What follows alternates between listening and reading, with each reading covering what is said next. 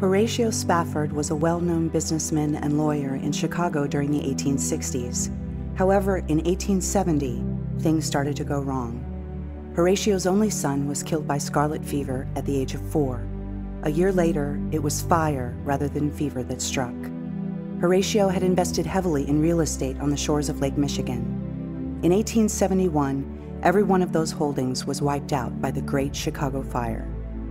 Aware of the toll that these disasters had taken on the family, Horatio decided to take his wife and 4 daughters on a holiday to England. So the Spaffords traveled to New York, from where they were to catch the French steamship Ville du Havre across the Atlantic. Yet just before they set sail, a last-minute business development forced Horatio to delay.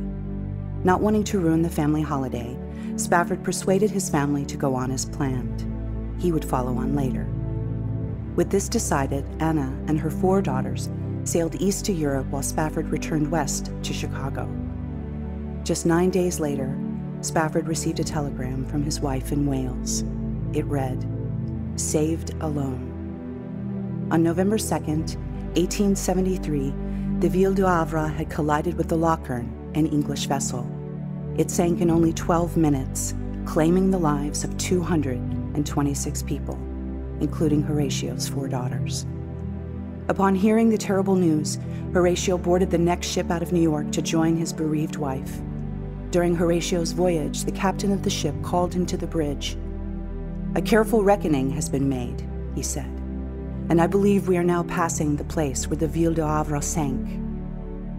Horatio then returned to his cabin and penned the lyrics of the great hymn, "It Is Well." The words which Spafford wrote that day came from 2 Kings 4:26. They echo the response of the Shunammite woman to the sudden death of her only child. Though we are told her soul is vexed within her, she still maintains that it is well. And Spafford's song reveals a man whose trust in the Lord is as unwavering as hers was.